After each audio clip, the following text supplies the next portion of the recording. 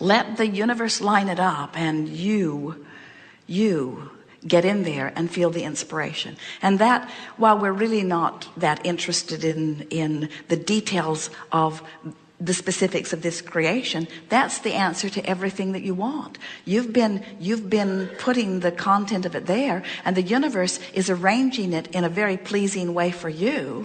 And what law of attraction does for you is it inspires you with a sense of timing and clarity about how you, now let's say that it's not the lottery you're trying to win, let's say it's a lover.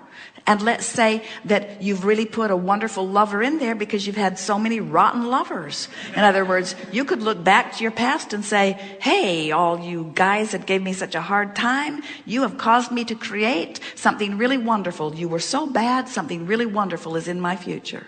And we're not kidding about that. Stuff you don't want is what causes you to cause a symbolization of what you do want.